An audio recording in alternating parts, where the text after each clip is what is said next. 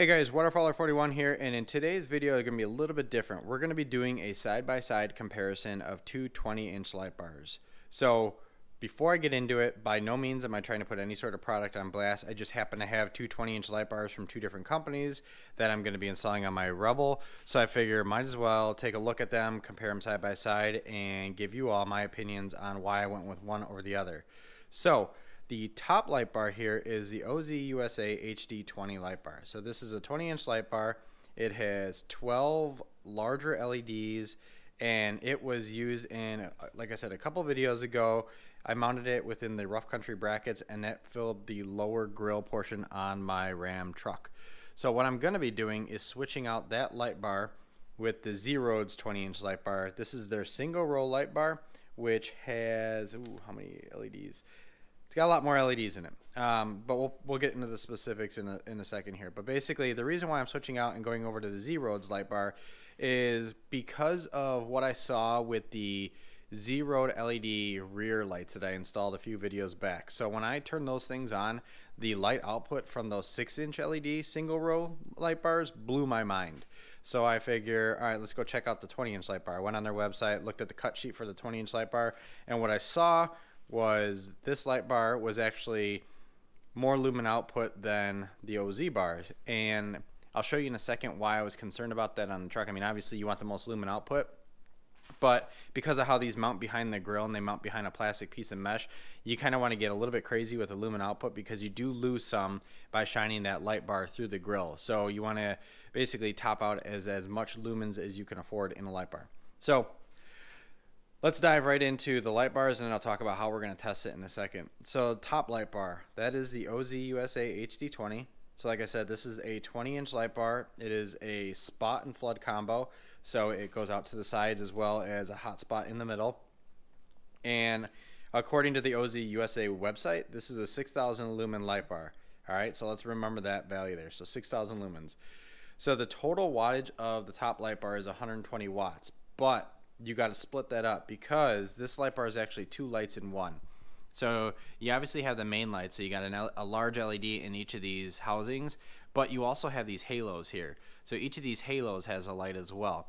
So within the main light, so like I said, you have 12 main LEDs. These are actually 7-watt LEDs in here, which comes out to a total of 84 watts on your main light.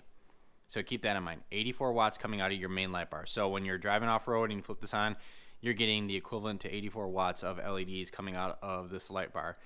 I said it was 120 watt total, and you get 84 out of here. That means you get 36 watts spread out across these halos. So these halos each have a 3-watt LED. I think they're tied into the top here, and it basically reflects off here. So if you look at my video when I installed this and I installed the DRL circuit, you could basically run two circuits to this light bar, one being the main light bar circuit, so that would be the red wire here, and then you can run the DRL circuit separate, so that would be the white one here. So when I turned my truck on, when my marker lights turned on, these halos would turn on and give it a really cool effect down below. So these little rings would come on. They're not blindingly bright, they're just bright enough to see them. And then when you're driving on the road or driving off-road and you need to flip the switch to get the off-road lights, that's where you just flip the switch, and then all of a sudden power is sent down the red wire and fires up the main lights. So key takeaway here is 84 watts of the main light bar and then 36 watts on the halos for a total wattage of 120. Again, this is all based on specs and based on their website, so I haven't measured any of this stuff. I'm just going off of what I see on their websites. So the big takeaway is kind of what sets this light bar apart from other ones, and the reason why I went with this originally is because the halos. That's a pretty cool effect. I really like that. And with my OZ pods up top, so my OZ pods also have a DRL in the middle here. So when I turn this guy on, or when I turn my whole truck on, these DRL lights come on as well as down below, and it had a really cool effect with the headlight LEDs on the Ram. Okay? So the takeaways on this one is 84 watts and then 36 watts on the halos. The other thing this has is pretty extensive lenses. I don't know if you can see that, but on the sides you got the reflectors where it's basically bending the light out to the side, and then your middle 6 LEDs are dedicated for your spotlight. This is basically magnifying glass, and they're focusing that light down the center. So when you get the light bar installed on the truck, you're going to get a really hot beam in the middle, and then because of the lenses, it's bending those outside LEDs out to the side, so you're going to get a nice flood on each side. All right, so let's take a look at the Zroadz LED. So the Zroadz LED light bar is a little bit more plain Jane. So no halos, nothing special like that, no advanced lenses on top of it. But what you'll notice right off the bat is the number of LEDs, and actually the housing is a little bit different as well. So with this light bar, you get a total wattage of 100 watts. So that comes down to, let's see, about 5 watts per LED. So each one of these LEDs is 5 watts. So it's a total of 100 watts coming out of this bar. There's 20 LEDs on here. This light bar on paper, or based on the cut sheet, has a lumen output of 9,700 lumens. So you're looking at 9,700 here versus the 6,000 lumens coming out of this guy. So what does that mean? The lumen per watt on this is way more efficient than the lumen per watt on the OZ bar. So my lumen per watt on this guy is pretty close to 100. So it's 97 lumens per watt. So every bit of power I put in there, I'm getting almost 97 lumens of light output coming out of it. Whereas with the OZ bar, my lumen per watt is 71. So keep that in mind when you're looking at light bars. Look at the lumen output, and I know a lot of times the lumen output's a little bogus on some of these light bars, but you got to take what you can get on the internet and use what you can and kind of make your assessment. But take the lumens, divide it by the watts, and see where your efficiency at. So that's your light bar efficiency. It's your lumens per watt. So again, with the Zroadz light bar, I'm getting close to 97 lumens per watt, which is crazy efficient for a light bar. So pricing. OZ USA light bar, that is $180. Zroadz light bar, $220. So you're about a $40 difference, and you're getting 3,700 more lumens out of this bad boy than you are on the OZ one. But on the OZ one, you get a little bit different lenses, but you also get that halo effect, which some people might put a value to it because it is really cool. And honestly, that's why I went with that light bar and wasn't really looking at lumens at that point in time. However, after seeing my rear Zroadz LEDs, I decided to go and switch over to the Zroadz bar because, again, their light output on their light bars blows me away. Plus, their customer service is great. Not to say OZ is not. Both companies are awesome to deal with. All right, so as far as how I'm going to test in this video, really only testing one thing, and that's measured light output. And I can't test lumen output. That's something you can only do in a lab, really. I don't have the equipment to do that, but what I do have is a light meter. So I made this little guy. So this is my camera tripod, and this is my light meter. So what I'm going to do, so the light meter here, you take the lens off, and that's going to pick up the light meter reading, or the light readings. I'm going to take that guy, and I'm going to place him at the end of the driveway. Again, like I said, this is not scientific by any means, but it's just a way to compare side by side, keeping everything consistent as far as the variables. So I'm going to take that light bar, or that light meter, and I'm going to put it on my sidewalk right here. And then what I'm going to do is wire up each of the lights one at a time, lay it on this bar stool, back it up against this little backrest here. That way I'm consistently holding it at the right angle. I'm going to shoot that light bar down at the light meter, and we're going to measure the maximum light output. Now what that'll also allow us to do is look at the side sweep on the light bar. So my wife's car is off to the side here, so we'll see how much those light bars carry off to the side. And then we'll see how far it carries and see if I can hit my neighbor's house with it. I'm pretty sure I will. I had one on the other night. But again, we're going to measure the light meter reading at the end of the driveway, which will give us the maximum light output. And on that note, I'm gonna be measuring things in foot candles. That's just what I'm used to measuring things with at work. So we're gonna go with that. Like I said, you can't use a light meter like this to measure lumen output. It's just not efficient. It's not accurate at all. So we're gonna measure things in foot candles, and really all I'm trying to prove here is, or all I'm trying to test here is which one is brighter from a foot candle perspective. It's not scientific. The foot candles down there does not necessarily equate to the exact number of lumens that it's going to be shining out. But if I keep this at the same distance, if I put both light bars in the same location in front of my truck and shine them down there, I should be able to say which one's brighter given my test apparatus. Okay, a little dark to see exactly what I'm doing here, but that works out good for our light level metering. So just go with it for now. I'll turn my light on. We'll see if that helps. So I just wanted to show you kind of how I have everything hooked up here. So I have the light bar right here. Again, we're going to start with the OZ one. It's sitting on a bar stool, and the bar stool is leaning up against my grill. But what that allows me to do is kind of reference off of the back here. So there's a backrest, and I'll just basically put the light up in there, and I can move it up and down. We have our light meter way down at the end of the driveway, so right about here.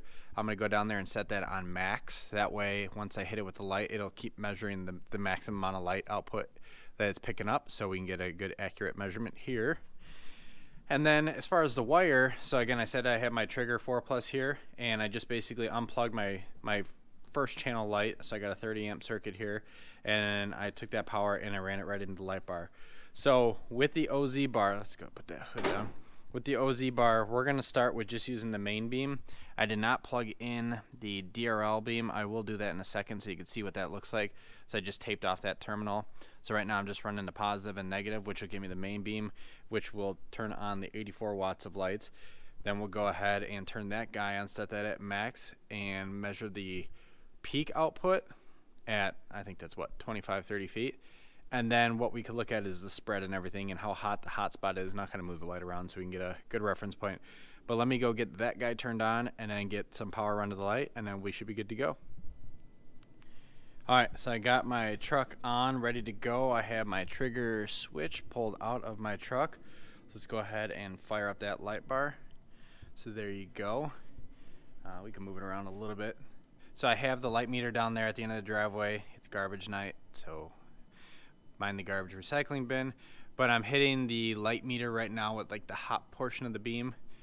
So that'll give us our maximum light output measurement on the light bar itself. But I'll move it down, we can take a look at the spread. So it's really heavy in the middle. So this light bar definitely does shine pretty heavy in the middle. Like I said, this has got those lenses and it's made to spread out the light. But you can see it really, it's not spreading out too much. So it's really focused in the middle. So if you're looking for a spotlight, this is the one to go with. So let's go ahead and take a look at the light meter and see where this guy lit up. Let me turn this off so I stop blinding my neighbors. Let's go take a look at the light bar, or the light meter. Okay, so I have this on the range 400 for measuring foot candles because I was overloading it when I was at 40.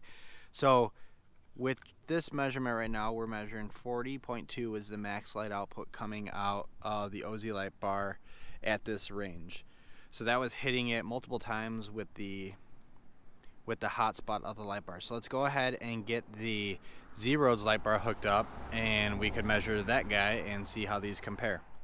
Okay, just for kicks, I went ahead and wired up the DRL lights on the light bar. So let's go ahead and turn those on. So like I said, it's not blinding light. You can still see the shape of it, which means it's not shining too bright. Let's see if we can get off to the side. Yeah, you can see it's basically glowing on the ridge of the light, and that's what's giving it that ambient look. But I mean, if you back up, it's about as bright as the DRL lights on the Ram OEM headlights. So anyway, figured I'd show that to you. It looks like the LEDs are actually in the corners here. So you got one here, 2, 3, one there, and throughout the light bar. So anyway, just wanted to show you how that looks. So it's basically lighting up the outside of the light, and then once you turn on the other light bar, the main beams light up. So let's go ahead and get the Zroadz light bar plugged in here and get that measuring on the light meter. Okay, so we have the Zroadz light bar hooked up, ready to go. Got my truck turned on, got my trigger wireless switch here, good to go. Remember, this is 100 watt on paper.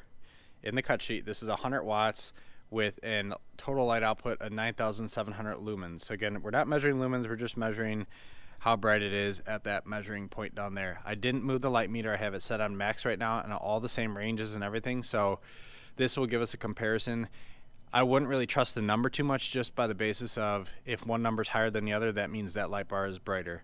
But also what I want to show you here is the light pattern compared to the OZ one. So if you remember the OZ one was a bit patchy, let's go ahead and fire up the Zroadz bar. And what you'll see right away is how consistent the light pattern is coming out of here. And I believe that is because the LEDs are actually using the housing to reflect and they're not using the lens. Now what you'll also notice is it's a very rounded light because this light bar doesn't have an up or down. So what you might lose is a lot of light going up, whereas the OZ one does try to guide some of that light down to where it's usable. So let's hit our meter here with the hotspot a couple times. Remember, it's set on max, so it's basically just going to keep reading the max level and hold it there until we're done. But again, what you'll see here is a super consistent light bar. So when it's mounted in my RAM, it'll be about that high. But that extra output you're seeing here and that extra spread and that consistent spread is exactly what I needed coming out of that lower portion, because, here, let's use this. You can see that mesh there blocks some of the light coming out of there. Not all of it, but it does block enough to make an impact on the light output. So if you can err on the side of throwing too much lumens in there, then you're going to be good to go. So let's go ahead and take a look at the light meter. Okay, so we are about 10-foot candles brighter from about 30 feet away using the Zroadz light versus the OZ light bar. So we are definitely getting a brighter light with the Zroadz versus the OZ. Also, what you notice is the spread on the Zroadz was much more consistent versus the OZ, where it's kind of spotty. But again, going back to the OZ bar, you get the nice quality of the halos. So if the halos are something that you favor, by all means, that's the light bar for you, and you can give up some lumens on it. If you're looking for just straight lumen output, then maybe the Zroadz is for you. So I'm going to go ahead and throw the Zroadz on the Rebel and sport that one for a little while. But let's go ahead and get those light bars back side by side and quickly run through the numbers on each of them and the results. All right, so all things considered, what do you think? Are you a Zroadz fan or are you an OZ fan? Just the big takeaway from this, again, I cannot say this enough, this is not very scientific. This is just me with a light meter at the end of my driveway, just trying to do some sort of consistent measurement just to see from some sort of baseline which light bar is going to be brighter. And obviously the Zroadz won almost by a factor of 10 over the OZ light bar. The OZ light bar, the benefits here are you're going to get a lot more blockage from that light going up. So the lens itself, so you can kind of see, the lens itself tries to guide as much of that light down, but it does have a little bit of a patchy light output compared to the Zroadz bar, whereas the Zroadz bar uses the housing itself to direct the light. So the center is just a solid, and then it is rippled, I guess, on the edge, so it directs some of that light out. And what that gave us is a very consistent spread in front. However, because there's nothing going on the top of this light bar, it also kicks light up, so you might be wasting some of those lumens, whereas if you had a little bit better of a lens on the front of this, you might have been able to guide some of that stuff down. So 100 watts, 97 lumens per watt, 84 watts, and ooh, what was that number? 71 lumens per watt on the OZ light bar. But you also get the benefit of the halo rings, and I showed you what those look like once they're plugged in. So what are you? Are you a Zroadz fan, OZ fan? You don't care, you just want a light bar, you just want something up front to give you some light. But anyway, thank you very much for watching this video. Again, this is my first attempt at doing a side-by-side. Like I said, not trying to put any product on blast. I just happen to have a 20-inch light bar from both these companies and figure why not do a little side-by-side with there. I have some of the equipment, and I could basically BS my way through pretending like I know what I'm doing here. But again, just wanted to prove that, hey, this light bar is pretty bright. This one also has a cool feature of the halo light bars. With that said, thank you very much for watching. I'm going to go ahead and get this bad boy installed on the truck and enjoy some 3700 extra lumens now on my front light bar. But I appreciate it. Thank you very much. Definitely subscribe. Leave your comment below. What do you think of the light bars? Is there another comparison you want to see me do? I know I have an exhaust one coming soon on the truck, but is there any other side-by-side comparisons you want to see on these new Rams? With that said, I also want to do a quick shout out to the guys at So 5th Gen. So I'm going to leave a description, or I'm going to leave a link to their YouTube video down below. They're doing some awesome stuff. They are pretty much the go-to place on Instagram for sharing 5th Gen truck pictures. They've been posting some pretty crazy ones lately. They themselves also own 5th Gen trucks, I think a white and a black Ram. But again, check them out. They share some awesome content. They also have a YouTube page. Like I said, I'm going to leave a link to their webpage down in the description below. But with that said, that is my side-by-side comparison of the two 20-inch light bars. Thank you very much for watching. Appreciate it.